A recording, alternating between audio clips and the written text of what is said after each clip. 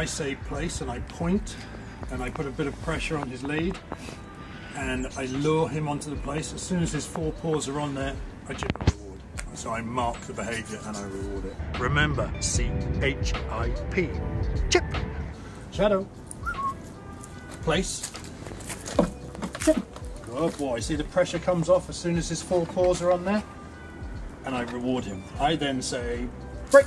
Good. Chip. I'm going to chip and reward the break. Because actually it's the break that becomes the reward on this. So now, no food in my hand. I don't need to lure him. I'm going to put a little bit of pressure up. Shadow. Place. Good. Good place. Break. Break. Chip. Good boy. Good boy. And straight back. Place. Good place. Good place. And I like to do some repetitions of place and then break. Break. Good. Chip. Good boy. Good boy. Place. And the reason I'm adding a little bit of pressure to the place is to cause obligation, but also it enables me to add the E-collar at a later stage if I'm going to train on the E-collar. So let's do a few more reps of that and break.